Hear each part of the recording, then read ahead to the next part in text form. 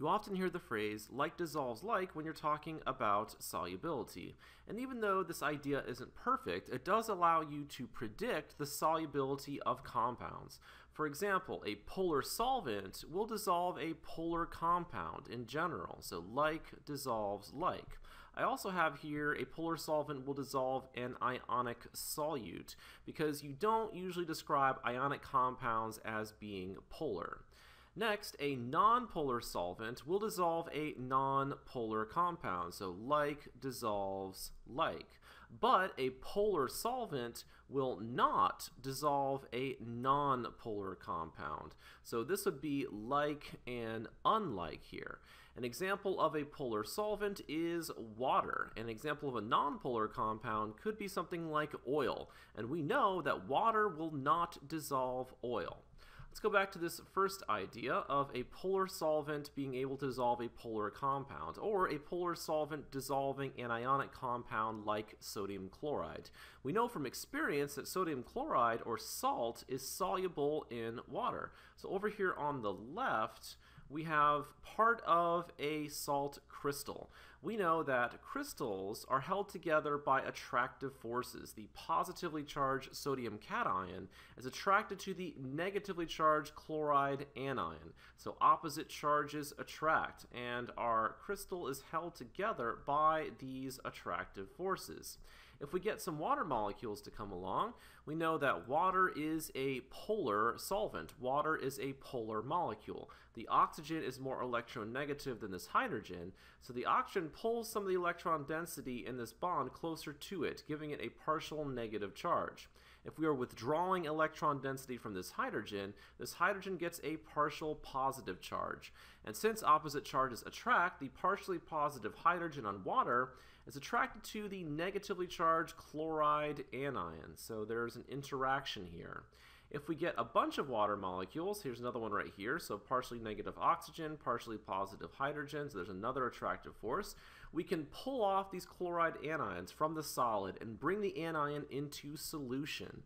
So on the right here, we have our chloride anion in solution, surrounded by a bunch of water molecules, and we have all these partially positive hydrogens interacting with our negatively charged chloride anion. For the sodium cations, let's go back to our solid on the left. Since the sodium cation is positively charged, that's going to interact with the partially negatively charged oxygen in the water molecule. So opposite charges attract, and if you get enough water molecules, you can pull off these sodium cations and bring the sodium cations into solution. So we have the partially negative oxygens on water interacting with our positively charged sodium cations in our solution. So our polar solvent, water, needs to be able to interact with our solutes. And in this case, the polar solvent attacks the solid over here on the left, and it replaces these ion-ion interactions of our crystal with ion-dipole interactions in our solution. And by ion-dipole, I mean we have a cation right here, so that's our ion, and then our dipole would be water. Water is a polar molecule. It has a dipole moment. So we have all of these ion-dipole interactions. So ionic solutes that are able to participate in these interactions will dissolve in water. If you have a polar compound, a similar idea. You have attractive forces that allow the polar compounds to be dissolved in a polar solvent like water. Let's move on to a nonpolar compound. So a nonpolar compound is something like this molecule on the left here, and this molecule is called naphthalene. Naphthalene is a solid with a very distinctive smell to it. So the first time I smelled naphthalene in the lab, it reminded me of my grandparents' house, because my grandparents, when I was a kid, had mothballs that were made of naphthalene, so it's a very distinctive smell. Naphthalene is nonpolar because it's composed of only carbons and hydrogens. It's a hydrocarbon. So naphthalene is nonpolar, and you would need a nonpolar solvent to get it to dissolve. Toluene is a nonpolar solvent. Again, this is a hydrocarbon. So if you take solid naphthalene and liquid toluene, naphthalene will dissolve in toluene. So like dissolves like. Our nonpolar solvent will dissolve our nonpolar compound. But finally, let's look at this last idea here. So a polar solvent, something like water, should not dissolve a nonpolar compound, something like naphthalene. And that's true, naphthalene will not dissolve in water. So water doesn't interact well enough with the naphthalene molecules to get them to dissolve and form a solution. So this concept of like dissolves like is important because it allows you to predict whether or not a compound will be soluble in water. Let's look at several organic compounds and determine whether or not those compounds are soluble in water. And we'll start with ethanol. Ethanol has a polar oxygen-hydrogen bond. The oxygen is more electronegative than hydrogen, so the oxygen withdraws some electron density, making the oxygen partially negative and leaving the hydrogen partially positive. If water comes along, I'll draw in a water molecule here, and we know that water is a polar solvent. Water is a polar molecule. The oxygen has a partial negative, and the hydrogens have partial positive charges. We can see that there's an opportunity for an attractive force. Opposite charges attract, so the partially positive hydrogen on ethanol is attracted to the partially negatively charged oxygen on water. This is an example of hydrogen bonding. So if you remember hydrogen bonding from earlier videos, here is a good example of that. We could even have some more hydrogen bonding. I could draw in another water molecule down here. So let me go ahead and do that. We know that the oxygen is partially negative, the hydrogens are partially positive, and so here's another opportunity for hydrogen bonding between the partially negative oxygen on ethanol and the partially positive hydrogen on water. So this portion of the ethanol molecule is polar and loves water. So this is the polar region, and this portion loves water. We call this hydrophilic. So let me write that down here. So this portion of the molecule is hydrophilic or water-loving. Let's look at the other portion of the ethanol molecule. So this portion on the left, we have a CH2 here and a CH3 here. So carbons and hydrogens, which we know are non-polar. So this region is non-polar. This region doesn't like water. It's scared of water. We call this hydrophobic or water-fearing.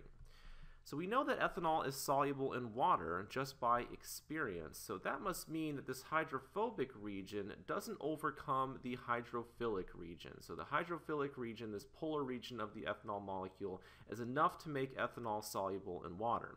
If we think about that same concept and we look at a different molecule, so on the right here's 1-octanol. 1-octanol has an opportunity for hydrogen bonding, right? We have this OH here, so it's the same situation as the ethanol on the left. So we have a polar or hydrophilic region of the molecule. However, the difference is this time we have extremely large non-polar hydrophobic portion of the molecule. And this non-polar region overcomes the slightly polar region, making the 1-octanol molecule non-polar overall. So 1-octanol will not dissolve in water. So this one is a no, and this one over here was a yes. Ethanol is a yes. Next, let's look at cinnamaldehyde. So down here on the left is cinnamaldehyde. Let's focus in on this carbon-oxygen double bond first.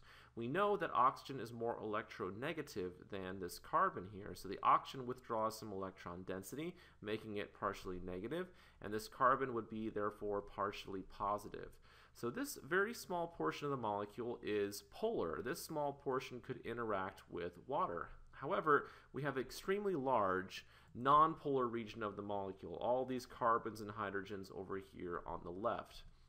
And so this very hydrophobic region, or non-polar region, overcomes the small polar region, making cinnamaldehyde overall non-polar. Since it's overall non-polar, cinnamaldehyde will not dissolve in water. If it's non-polar, you would need a more non-polar solvent to get cinnamaldehyde to dissolve, and there are several examples of non-polar organic solvents that will do that. Next, let's look at sucrose. So over here on the right is sucrose, or one way to draw or represent the sucrose compound. Now we see lots of carbons and hydrogens, so all of these right here, let me just go ahead and highlight all these carbons in this ring, right? So all these carbons in these rings, they're all these hydrogens. So at first you might think, okay, there's lots of carbons and hydrogens, this might be non-polar. But of course, we have lots of these OH groups. So let me go ahead and circle a few of them, right? We have all of these OH groups in the sucrose molecule, so lots of them. And that means opportunities for hydrogen bonding. And because of all those opportunities for hydrogen bonding, sucrose is soluble in water, which we know from experience, of course. Sucrose, or sugar will dissolve in water. So the opportunity for hydrogen bonding is the reason for that.